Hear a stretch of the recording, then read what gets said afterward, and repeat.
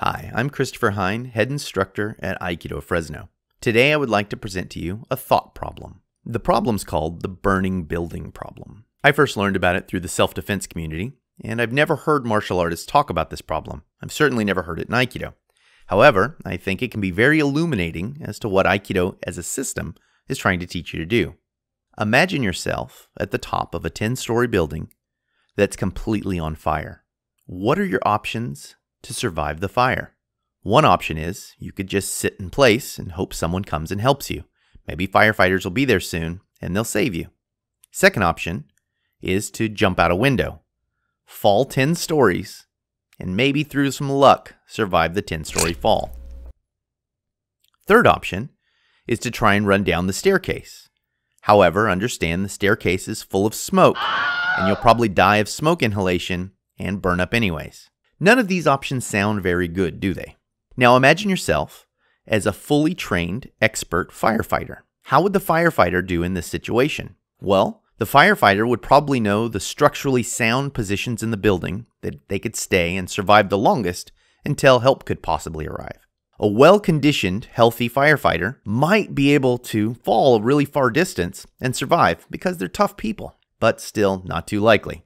A firefighter, through their training, would kind of understand how to deal with smoke. They might be able to cover themselves in a wet blanket or something and be more likely to get down 10 stories. However, 10 stories is a long way, and even using these methods probably wouldn't make it.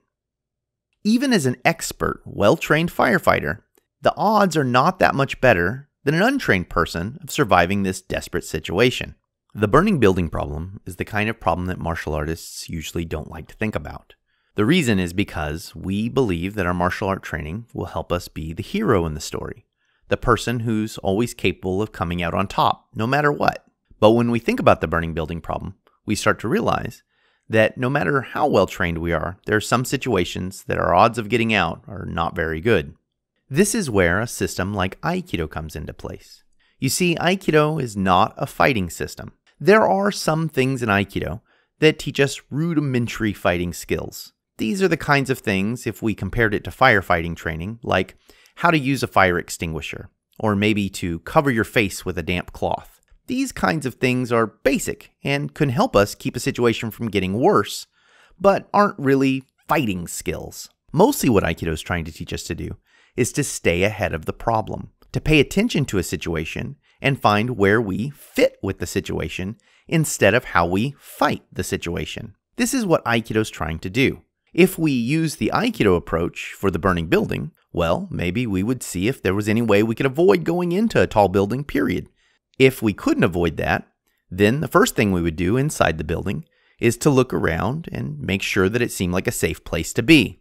I don't want to go to the top of a 10-story building that looks like it could catch on fire. And if I was convinced that I could still go up to the 10th story, when I was up there, I would pay attention. I would make sure there were fire extinguishers handy. I would look and see if there was some way to exit, some kind of outside fire escape.